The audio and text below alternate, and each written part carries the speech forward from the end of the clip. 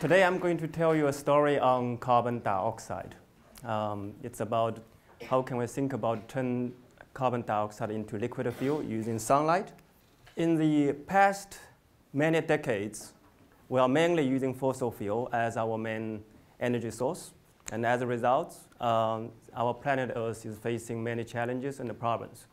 For example, the CO2 concentration in the atmosphere is already passing 400 ppm.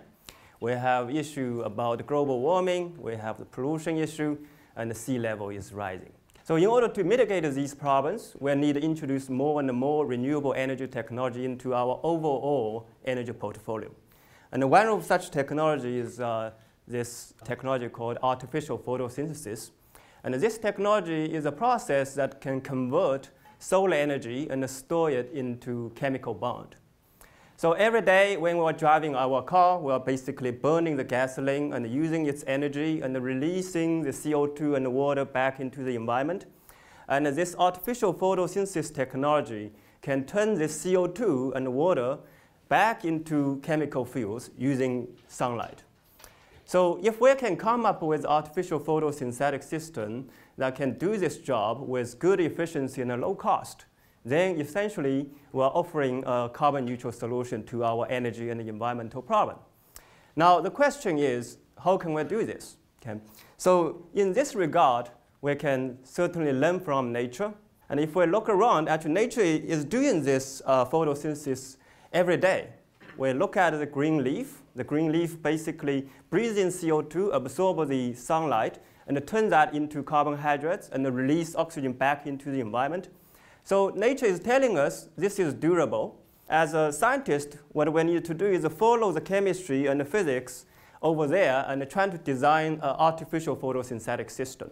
Moving back more than 10 years ago when we launched this Helios program at the Berkeley National Lab, we put this design, particular artificial photosynthetic design, on paper. In order to make this design work, we need to discover new class of semiconductor materials that capture sunlight.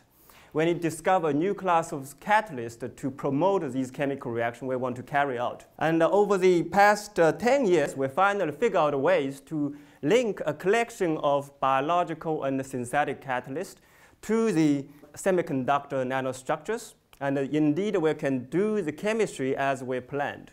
So now we have this handheld device.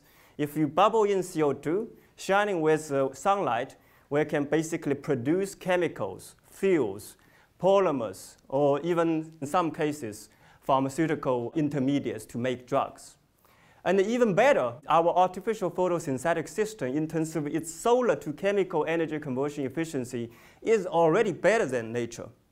So with this artificial photosynthetic technology in hand, I think in the near future, our gas station would maybe what looks like this. So we will have this solar fuel generator installed on the rooftop of our gas station so that we can produce the gasoline on site. And not only that, this same technology can be used in deep space and Mars missions. And we can think about producing the chemical fuels in the deep space that satisfies the energy need in these deep space missions. Meantime, actually provide oxygen to the crew members.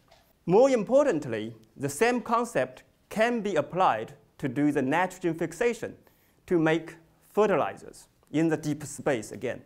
So I'm sure Matt Damon would love this idea because he can use the fertilizer to grow his potatoes on Mars. Thank you very much.